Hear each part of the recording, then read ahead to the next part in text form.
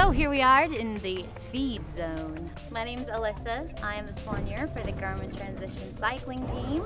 The position of a soigneur is basically anything that doesn't have to do with a bicycle but relates to the cyclist. We take care of their food, we do all of their bottles, and probably most importantly, according to them, provide massage after the race. The musette bag is what we use in cycling in order to get the riders their meal on wheels.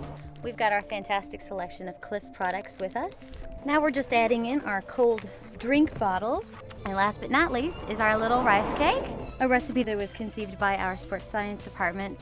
There's your overview of today's lunch. To not lose any weight during a tour, you need to eat the equivalent of at least a Thanksgiving meal every day. The directors are always yelling in the radio, keep eating and drinking. I know it's the best quality, I know it's the right ratio that I need for my recovery. All throughout the tour, we will see Alyssa. We'll be looking for her in the feed zone as we come through.